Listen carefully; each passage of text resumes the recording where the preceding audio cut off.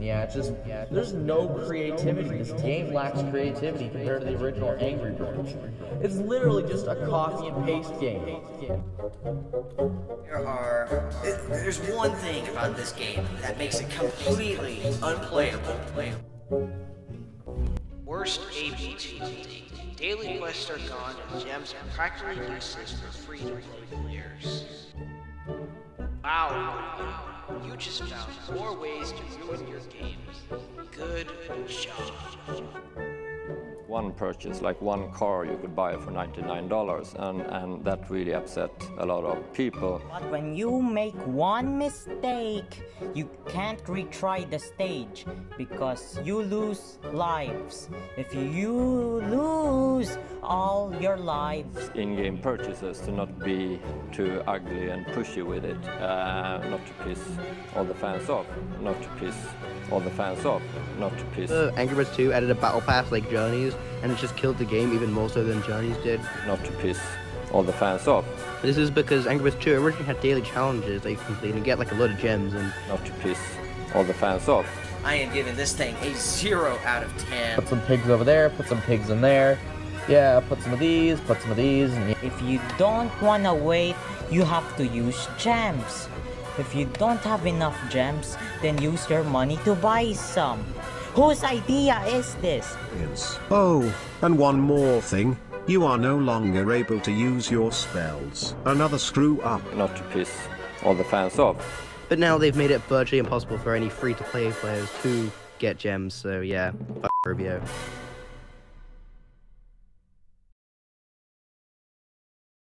Okay, so before we begin, if you're wondering why my audio sounds a bit weird, is because I'm recording this with my other phone, and, I don't have a mic. Okay, I don't have a mic, so you guys are gonna have to bear with me. So yeah, I hope this doesn't really distract you or whatever. Let's just get started. Angry Birds 2. The sequel to the all-time classic Angry Birds mobile game from 2009, or at least, that's what the company behind said game is portraying it to be. Over the last 4 years or so, Angry Birds 2 has turned into yet another Rovio cash cow. But how did Rovio get from this point? How did Rovio get to this point? How did Angry Birds 2 go from this to this? In order to answer that question, we need to go back to when the game was still in its early stages of development. The very beginning.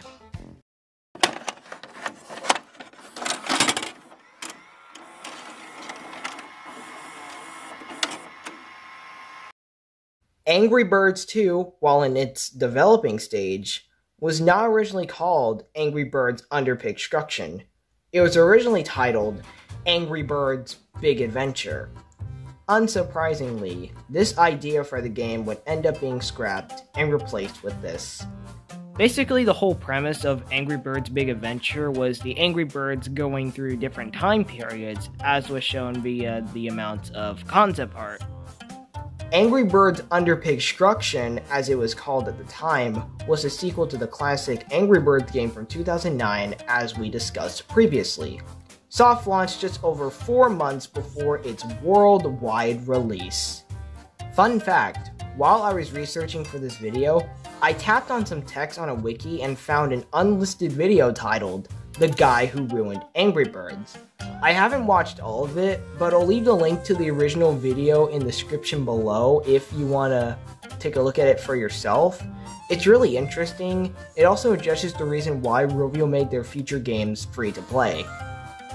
Moving back on topic, there wasn't really much of a difference between the Pigstruction version and the present day version, other than graphical differences and certain gameplay elements.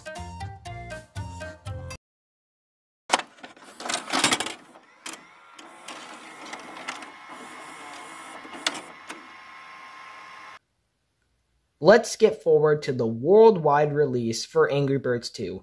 July 30th, 2015. I didn't say 2009 there, that was a mistake. Now, at the time, the game was actually not too bad.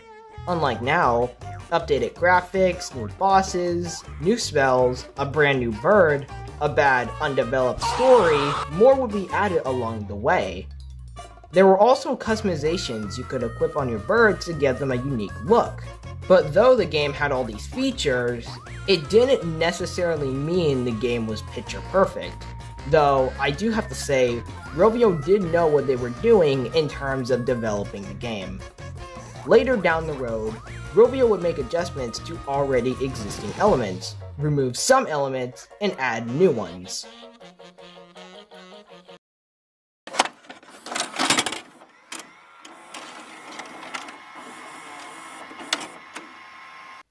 And here we are, the present day.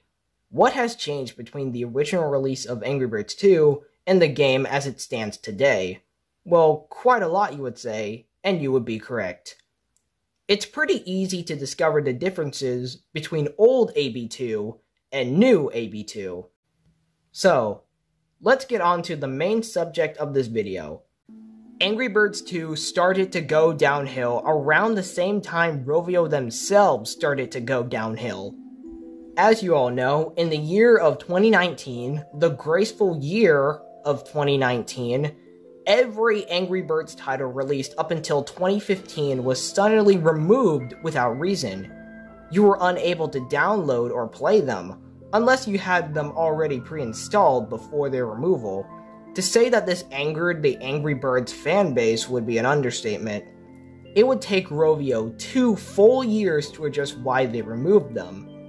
Now, if Rovio addressed the news sooner, after they removed the old games, most fans wouldn't have much issue with it. But the fact that it took Rovio more than 730 days to respond says that they were probably worried what the fans would think if they did tell them the truth sooner. What does this have to do with Angry Birds 2? I know you asked that, and to answer that, remember the year, 2019. What form of Angry Birds media was released in 2019? The Angry Birds Movie 2. A movie to which fans to this day have mixed opinions about. Anyways, Rovio updated Angry Birds 2 to promote the second film. In this update was a new bird, a new boss, and more hats. That new bird that was added was Leonard. It's heavily debated whether or not Leonard fits into the game as a playable character. On one hand, it's unique to play as a pig as we've seen it done before, but on the other, a pig and a flock of birds is kind of weird. There were more updates made to Angry Birds 2, usually it was just more hat sets and bug fixes, but neither one of these would be important near the end of the year. The official Angry Birds YouTube channel would announce a brand new, reformed arena that would be coming to the game. At first, the announcement was received with a lot of praise and hype, but when the new arena was actually added to the game, it was dog shit. Okay everyone, this is me currently editing the video right now, and a very good friend of mine, AngryBirds311, decided that for this video, he would recount every single hat that is in Angry Birds 2 as of February 2024, which is when this video is being worked on. Now, before we begin and see the new amount of hats in Angry Birds 2, I just want to say, please go subscribe to AngryBirds311. Not only is he a great content creator, but he had to count all these hats, and he lost his sanity by doing so. So I have my other phone right here, and as you guys can see, if I can find it, yep, here we are. There are currently 124 hat sets. Obviously, more are going to be added, but let's see what we got so far. We have 4 commons, 8 uncommons, 21 rares, 14 magicals, 63 exotics. How in the 5 legendaries, 9 mighties, and that's it. Wow. Okay, so for those who don't know, the exotic hat sets, they cost 10,000 black pearls each, Why are there so many darn hat sets? Like, what's the purpose? And you know Rovio's not going to stop. Like, I have a feeling that Rovio's going to keep adding more hat sets until the game eventually loses support, which may be in about 20 years' time at this rate. But yeah, I just wanted to make this short little segment. Okay, so for this segment, I'm going to let Brian the Clownfish speak. Because for one, Brian hasn't been on this channel in over a year. Second, I need to give my voice a break. So, take it away, Brian. Thank you, Baldwin. Hello again, viewers. As you all know from Baldwin's last video on Angry Birds 2, the new arena was received with a very negative reception. The randomly selected and limited number of birds, balancing issues, the removal of spells. It was a nightmare. Oh yeah. And those terrible homescapes style hats. And let's not even mention the Tower of Fortune. It's still very unfair and very luck-based. Every update after the new arena was just hats, hats, hats, and even more hats. Like, why so many? Why? While we're on the topic of hat sets, did I fail to mention that as of recent, Rovio had made it so that you are no longer able to purchase hats in the hat shop. The only way you are able to earn new hats now is through the Tower of Fortune, or as the fans call it, the Tower of Torture, making the currency of black pearls completely useless now. That streak would keep going until late 2022, when Rovio teased a new flock member coming to the game. This new flock member would end up being Melody, a bird with an ability too similar to a certain Nintendo character. After Melody was added, you know the routine, more hats.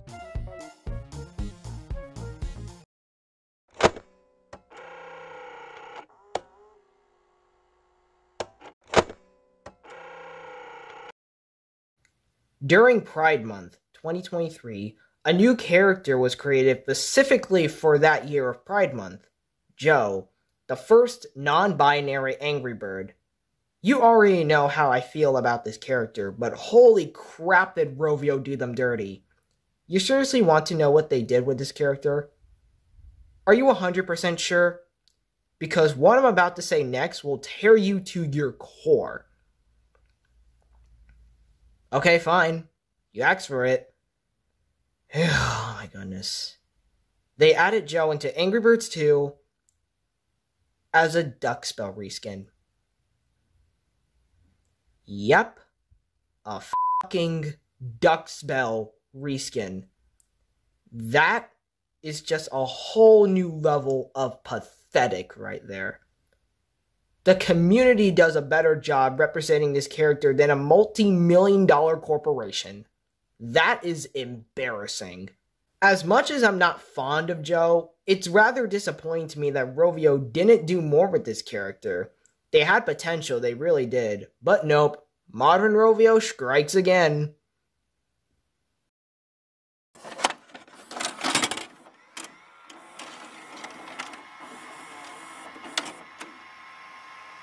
Now we're getting to the bread and butter of the video, and the main reason why I want to make this video in the first place. On November 27th of 2023, the Angry Birds gaming channel would upload a video announcing a brand new update to Angry Birds 2. Sounds like nothing out of the ordinary, right? You'd be wrong.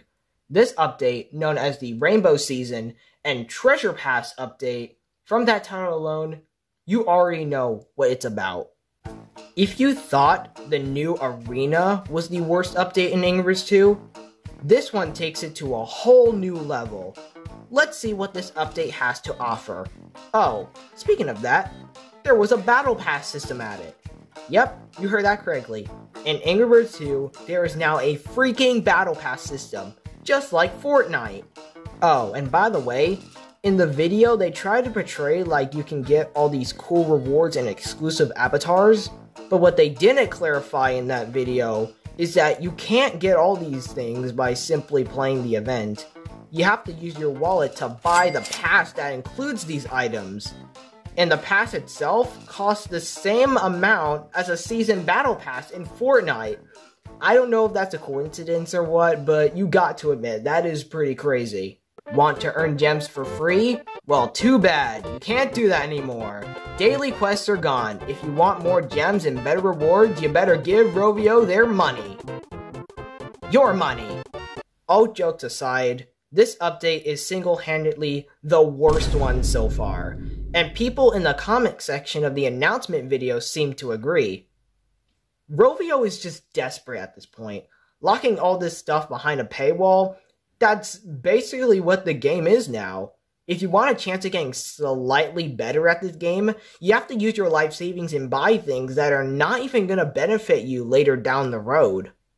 Oh, and PSA, I wrote the script in December, so who knows, maybe there's gonna be another Trashy Angry Birds 2 update. At this point, it's not a maybe, it's a most likely. But I took some time to ask a few people on Discord what they thought about the current state of Angry Birds 2. And this is what they had to say. Absolute dog shit. The removal of our main source of gems will impact every part of the game, whether it's Tower of Fortune, Mighty Eagles Boot Camp, clan battles, and many, many more. Don't play it. To anyone active now or later, what are your thoughts on the current state of Angry Birds 2, especially after the recent update? Perfect answer. There were some people that posted GIFs, which I thought was pretty hilarious. It's on life support right now. There are other responses as well, but I just wanted to say these few honorable mentions.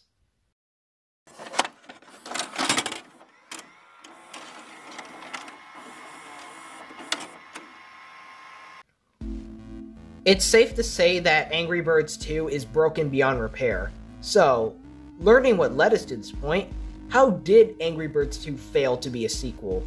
We already talked about dumb corporate decisions, greedy monetization practices, broken trust with the fan base, lack of a proper story.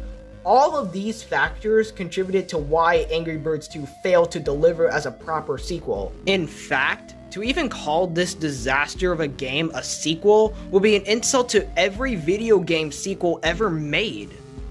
I don't think Rovio understands what the word sequel means. The point of a sequel is to continue the story of its predecessor. Angry Birds 2 obviously doesn't do that. Another thing, Angry Birds 2 doesn't offer any real challenges. Something that was very unique about the older Angry Birds titles was the offer of replayability. It was actually difficult to earn all 3 stars. It offered an experience, an opportunity to get better at the game. The desire to earn all 3 stars in every level of the episode was very strong. But with Angry Birds 2, that feeling isn't really there. It's way too easy to earn 3 stars in a level. It takes away the challenge factor. And with there being so many levels in the game, and many more to be added in the future, it's just gonna get repetitive. Rovio can't get the message through their minds because of how blinded they are by greed. I understand at the end of the day, a company has to make money to remain afloat, but if money and personal gain are the only things on your mind, then you'll start to have problems. The most destructive weapon in the world isn't guns, it isn't bombs, hell, it isn't even mosquitoes. It's money. And unfortunately, I don't think many people understand just how big of a killer money can be. It is a weapon of mass destruction. It can influence people to make extremely terrible choices. This strategy is obviously working for Rovio, because they would have stopped long ago if that wasn't the case. While at the end of the day, they are making a lot of money, it's costing their reputation and their relationship with their fan base. And it looks like Angry Birds 2 will not improve anytime soon. Only the worst is yet to come.